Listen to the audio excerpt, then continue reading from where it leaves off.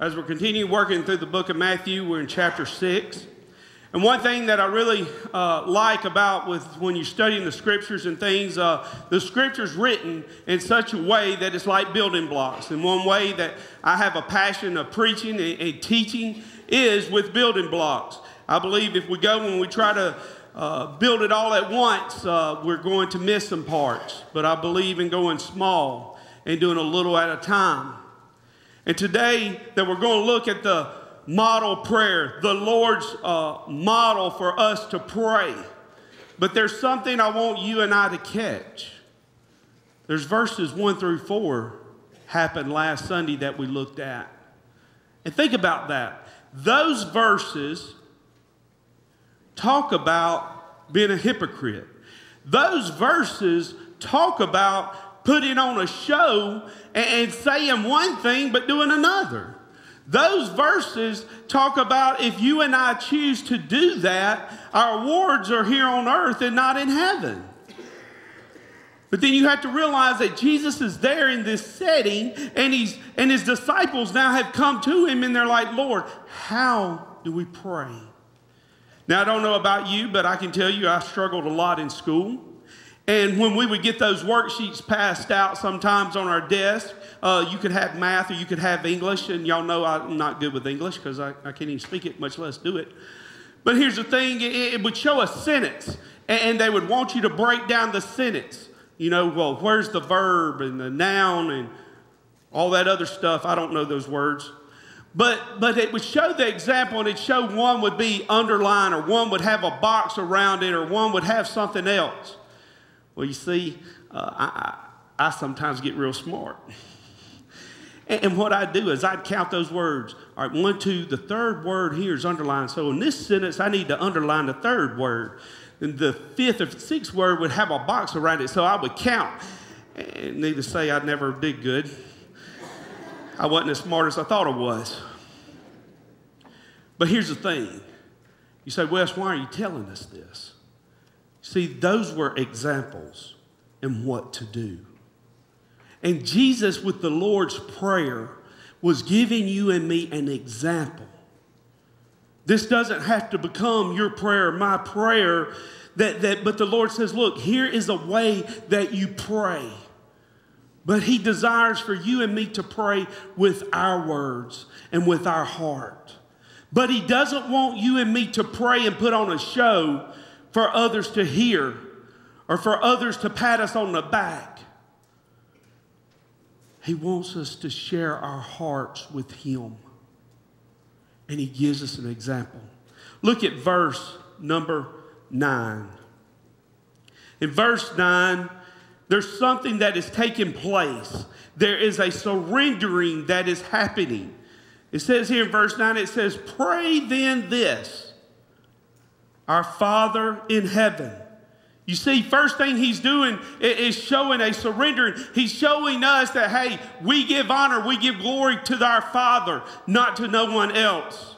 And then the next part of this verse says, hallowed be thy name. It is saying that his name is holy. We just don't say God's name flippantly. We don't just say it out there like this. But we give it honor. We give it praise. You see, when you and I are to pray, and when we start our prayer, it has to start with giving God glory and honor. Not ourselves, not our circumstances, not anyone else. But to talk to the Father, you call upon him. You give him praise and honor. And there's a surrendering to that. Because you see, when you and I, we don't become boastful or about us, the opposite of that is humble. Surrendering. And that's what he's desiring from you and me by giving us this example. Look at the next verse. Next couple verses here. Look at verse 10. It says, your kingdom come, your will be done on earth. You see, he is showing us, we give him glory, we give him surrender. But there is a request that is happening. The request that is happening for you and me is that it's like heaven, that it's about his kingdom. And then he says, not our will be done, but yours. You see, when it's not about us, How many times have you ever prayed a prayer and it didn't work out the way you prayed it? Probably didn't even work out the way you wanted it to at times. You might have even prayed a prayer about something and it went the way you sure didn't want it to go, and you even got upset with God about it. You see, if you and I are really going to be men and women after God's own heart, we have to pray in such a way that we submit to Him, that we give Him glory and honor, and that we are truly meaning His will be done, not ours. You see, the last part of this verse, it says, on earth as in heaven. See, He's saying, look, you and I are to pray in such a way that it's God's will to be done, and we make earth like heaven. Because if we get out of the way and we let God do it, we let God move, we let God change things, and we quit trying to micromanage it, we quit trying to do it on our own strength and our own understanding, guess what happens? God gets all the glory. God gets all the praise. God gets to touch it. And guess what that's starting to look like? Heaven. Heaven. When you and I get out of the way. Look at the next verse. Give us this day our daily bread. He's showing you and me that, look, don't worry about tomorrow. Just worry about today. Just focus on today. He says, give us this day. He says, don't worry about tomorrow. You and I need to focus today. And what is something that we need? Food. He says, look, your needs are going to be met. If you focus upon me, you let me move, you let me work. He says, your needs are going to be met. When?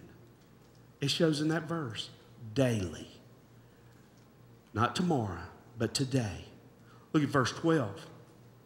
Now, these next couple of verses, I want you to truly pay attention to these verses.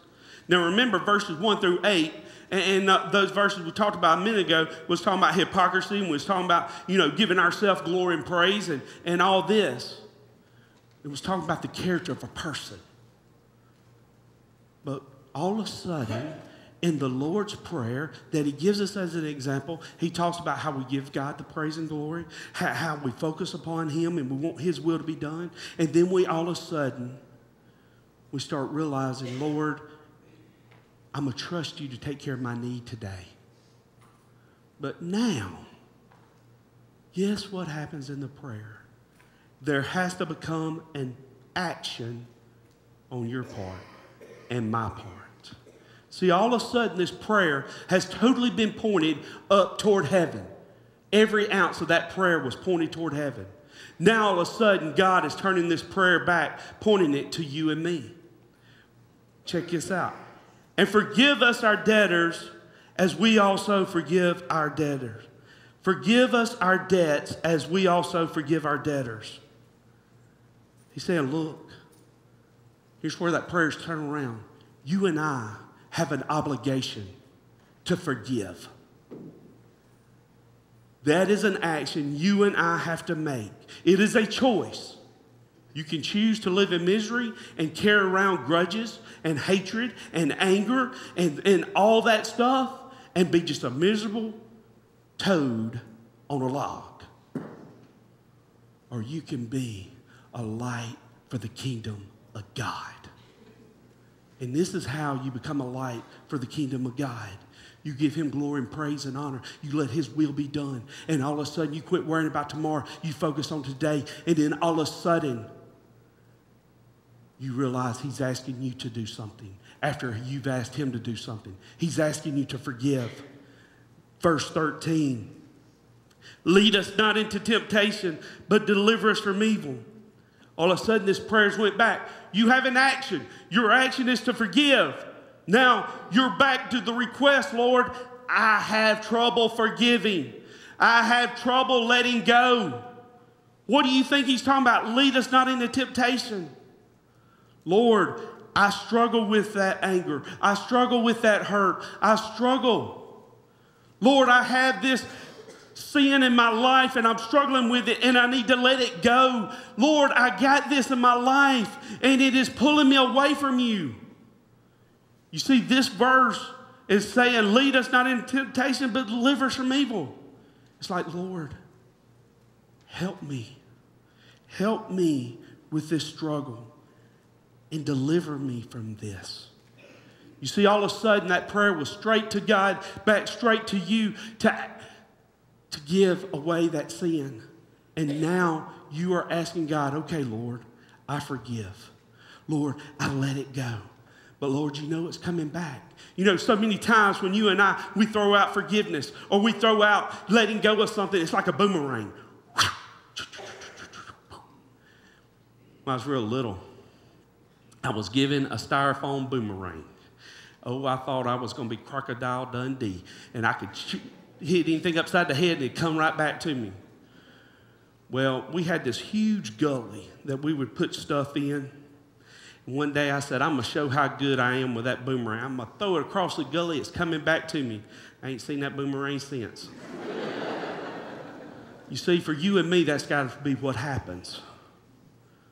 We got to throw out that forgiveness. We got to throw out the letting go of that sin, and we never need to see it again.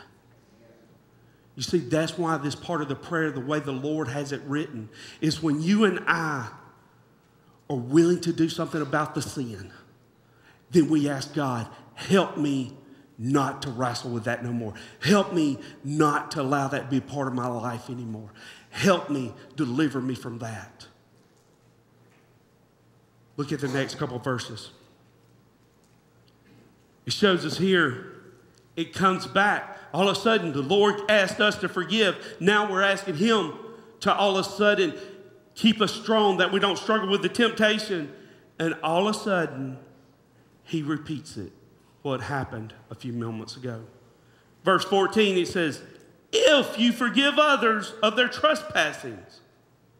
They said, look, if you do what I asked you to do about your sin, I'm going to help you. But there's got to be something you're going to have to do again.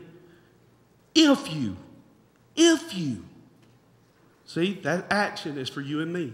If you forgive others of their trespasses, your Heavenly Father will also forgive you.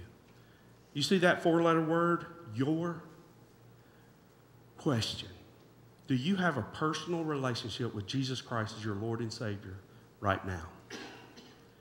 If you're here this morning, you can say, yes, I have a personal relationship with Jesus Christ as my Lord and Savior. He is your God. If you're here this morning and say, Wes, I've never had a personal relationship with God. I've never allowed Him to be my personal God and my Savior. Here's the thing. He can't be your God in heaven until He becomes your personal God in your heart. And He's saying, look, if you get to a point and you're willing to forgive and you're willing to let Him be your God, it says, your Heavenly Father will also forgive you. You see, He backs it back up to that action He asked from us. You're not going to be forgiven unless you forgive those in whom do you wrong. And you forgive those who hurt you. Then all of a sudden in verse 15, there is something that He's telling us that is so neat. He's tying verse 14 and 15 together. But if you don't forgive, if you don't do this, you don't forgive their trespasses, neither will your Father forgive your trespasses. You see, if you're willing not to do something about that sin that He asked you about previous in this prayer, He's not going to deliver you from that evil because you've not confessed it to Him. You've not taken it like that boomerang and thrown it out there and let it go. Here's what you've done. You've tried to make yourself feel good. You've tried to clear your conscience. You try, no, Lord, you know this, whatever sin or hatred or anger I have in my life. Here it is, Lord. You see it, but I'm not giving it to you. You see it, but I'm holding on to it. You see, He said you and I are to forgive and to let it go. But so many times we just say, Lord, here it is, but you can't have it. And we never allow God to work in our lives because we never deal with the sin. I don't know about you, but I do know I have a lot of sin in my life.